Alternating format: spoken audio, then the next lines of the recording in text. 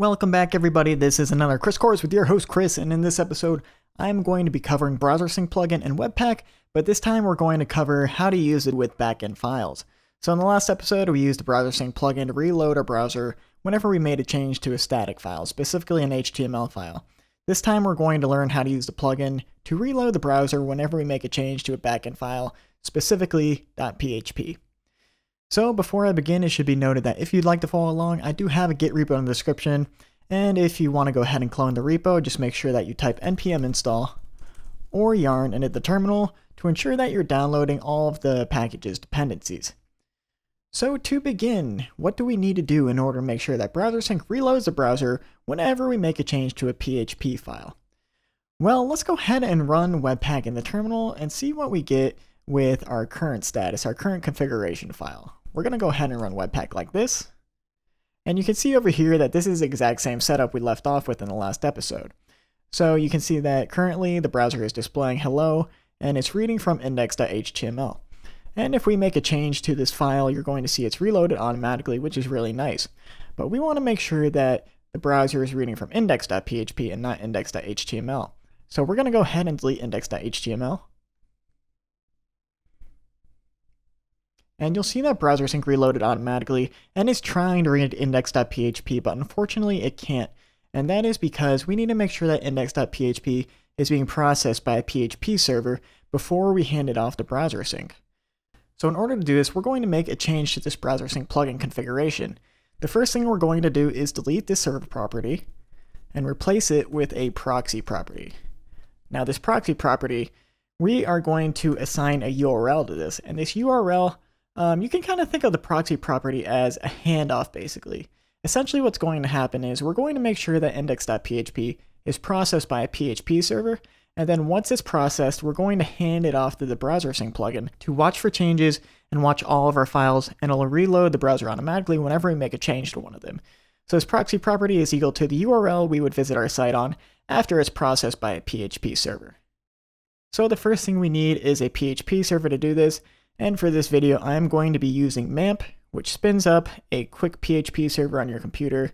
It is a Mac program. If you have a Windows computer, then simply download WAMP. It does the same thing. It just spins up a quick PHP server on your computer, and you can use it to process all of your PHP files. So in order for MAMP to work, in order for it to process PHP files, you need to make sure that your PHP files are within a particular directory called htdocs. So right now, my project, if I look inside Finder, let me open up Finder real quick. All right.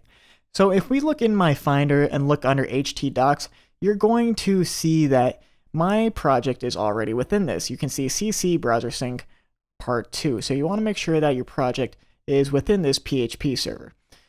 So to visit any project within your PHP server, with MAMP specifically, all you need to do is get rid of this 3000 and visit localhost.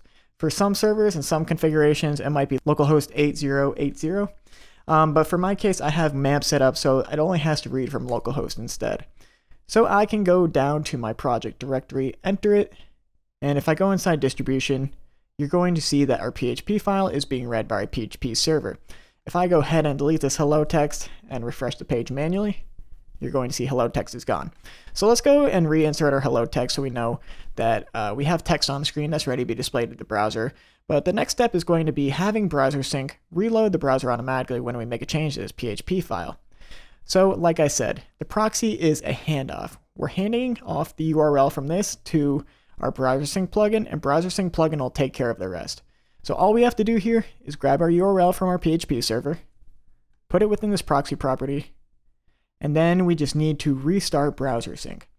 So whenever we make a change to Webpack config, you have to restart Webpack. That's what we're going to do. Just wait for it to compile.